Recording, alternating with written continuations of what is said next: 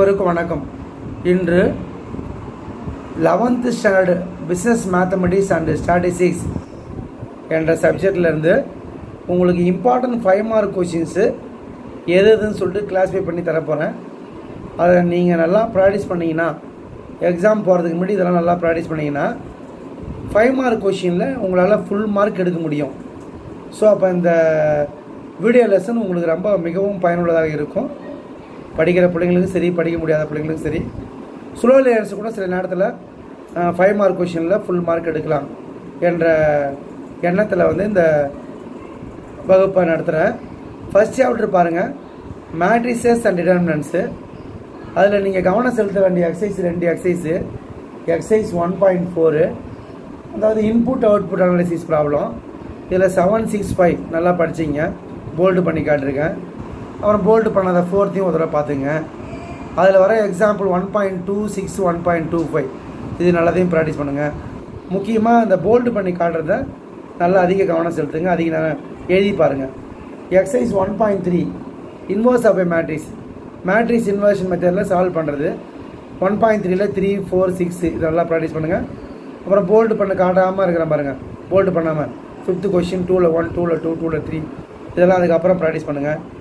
அந்த 1.3க்கான எக்ஸாம்பிள் மிக மிக அதாவது முக்கியம், ரொம்ப இம்பார்ட்டன்ட் எக்ஸாம்பிள்ஸு. 1.21, 1.22 இந்த 4 எக்ஸாம்பிள்லேருந்து ஒரு எக்ஸாம்பிள் கண்டிப்பாக எக்ஸாமுக்கு வரும்ன்றதையும் உங்களுக்கு குறிப்பிட்டு சொல்கிறேன். அந்த மாடல்லையும் கேட்பாங்க. சாப்டர் 2 பொறுத்தவரையிலையும் 2 எக்ஸசைஸ் ஒழுங்காக படிக்கணும். எக்ஸசைஸ் 2.5 எப்பயுமே எக்ஸாமுக்கு வரும். அதாவது மேத்தமெட்டிக்கல் இண்டக்ஷன் இந்த 2.5 நல்லா பாருங்கள். 2.6 பைனாமியல் தியரம் சார்ந்த ப்ராப்ளம். அதாவது மிடில் டேர்ம் கண்டுபிடிக்கிறது, independent of x, டெபெண்டன்ட் of x, coefficient of X power something, X power 10. அப்போ இந்த 2 எக்ஸசைஸு 2.6ல் 4, 5, 6, 7, 2.5ல் 1, 2, 6, 8 இதை நல்லா ப்ராக்டிஸ் பண்ணுங்கள். இதில் வர எக்ஸாம்பிள்ஸ் பாருங்கள், குறிப்பிட்டு காட்டுற பாருங்கள். 2.3, 4, 3, 5, 3, 6, 3, 7, 3, 8, 4, 6, 4, 5, 4, 4 இதெல்லாம் ப்ராக்டிஸ் பண்ணிங்கன்னா உங்களால் எத்தனை சம் கொடுத்தாலும் உங்களால் அல்ஜிப்ராவில் செய்ய முடியும். ஆன்டிகல் ஜாமெண்ட்ரியில் 3.4 எக்ஸசைஸ். 3.4 எக்ஸசைஸ்னால் சர்க்கிள் ஒரு 3 பாயிண்ட் கொடுத்துருவாங்க, சர்க்கிள் ஈக்குவேஷன் கேட்பாங்க. அதே மாடலில் எக்ஸாம்பிள் 3.25 இந்த 3.4ல் 5ஓ 3.25ஓ இல்லைனா 3.6ல் 3 பேரபோலா, அதாவது சென்டர், எசென்ட்ரிசிட்டி, லாட்டஸ் ரெட்டோ, ஈக்குவேஷன் அதேமாதிரி 3.34 இந்த 4 சம்லேருந்தே ஒரு சம் கண்டிப்பாக எக்ஸாமுக்கு வரும். இல்லைனா 3.63 அந்த மாடலில் கூட கொஷின் வரும். அப்போ அந்த 3 பாயிண்ட் 3.54ல் 5, 3.25, 3.6ல் 3, 3.34 இந்த 4 சம்மும் இந்த 4 சம் மாடல்லையும் கொஷின் கண்டிப்பாக வரும்.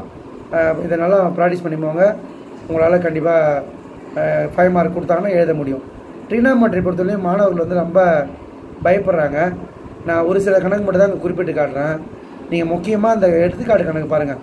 எக்ஸாம்பிள் சம்மு 4.27, 22, 13, 17, 16 இதை மட்டும் நல்லா ப்ராக்டிஸ் பண்ணால் போதும்.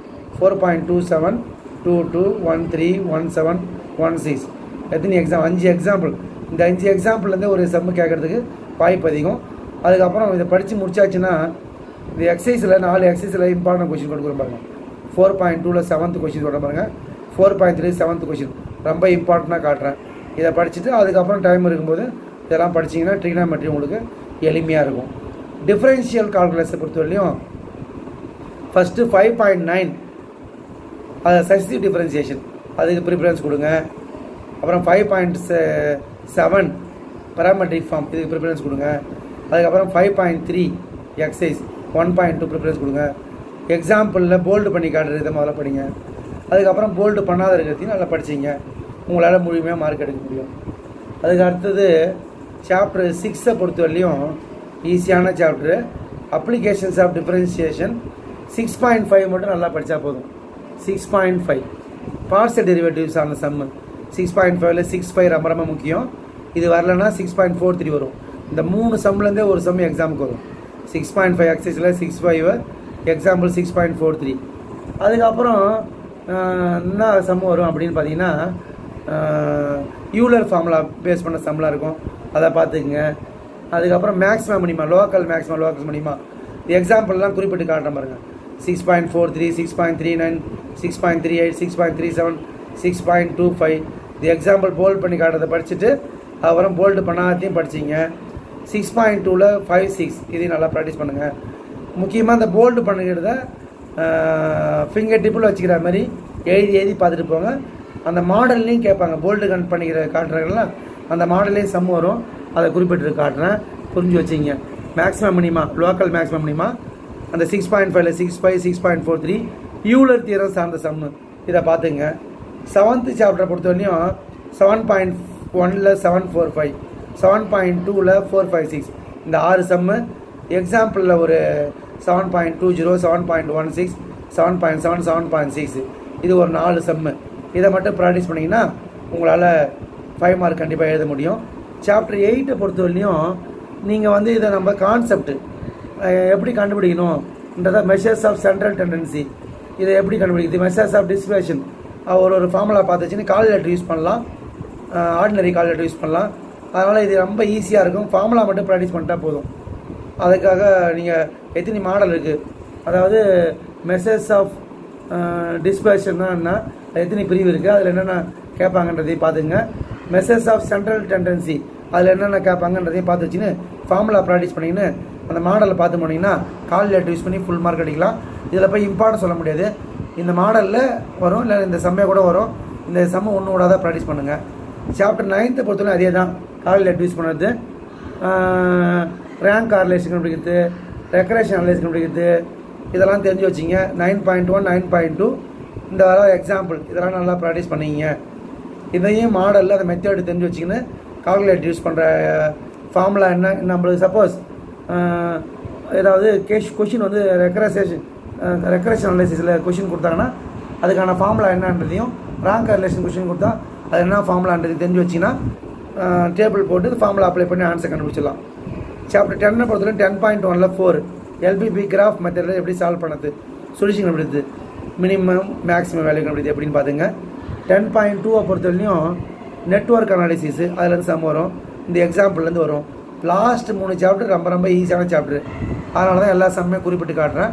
அன்பு மாணவர்களே, இந்த காணொலி உங்களுக்கு ரொம்ப பயனுள்ளதாக இருக்கும். புது புத்தகம் எது 5 மார்க் தெரியாது, குழப்பம் அனைத்தாவில். சாப்டர் 10 பொறுத்தவரையும் 10.1 அந்த எல்பிபி கிராஃபு அது எல்லா சம்மும் ப்ராக்டிஸ் பண்ணுங்கள். 10.2 பொறுத்தவரையும் நெட்வொர்க்கு அனாலிசிஸு அந்த இது பண்ணணும், அந்த ஃப்ளோ போட்டு அதை இதை வரையணும், நெட்வொர்க்கை ட்ரா பண்ணணும். அதில் இதை பார்த்துங்க.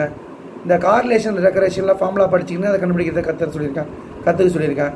அப்புறம் அதே மாதிரி 8th chapter descriptive statistics ப்ராஃபிட்டில் probability எல்லாம் பொறுத்தவரையும் நான் லாஸ்ட்டில் என்ன வரும்னா பேஸ் தேர்த்தை சார்ந்த சம் வரும். பேஸ் தேர்த்தை சார்ந்த ப்ராப்ளம் வரும். அதை நல்லா ப்ராக்டிஸ் பண்ணுங்கள். அவ்வளோதான். மற்றபடி நீங்கள் நல்லா ஃபுல் மார்க் எடுப்பீங்க. உங்களுக்கு எத்தனை 5 மார்க் கொடுத்தாலும் 7 5 மார்க் கொடுப்பாங்கன்னா 7 5 35 மார்க், 35க்கு 35 கண்டிப்பாக உறுதியாக எடுப்பீங்கன்னு கூறி வாய்ப்புக்கு நன்றி கூறுகிறேன். வாய்ப்பு கிடைத்தால் என்னுடைய யூடியூப் சேனலை சப்ஸ்கிரைப் பண்ணுங்கள். நன்றி, வணக்கம்.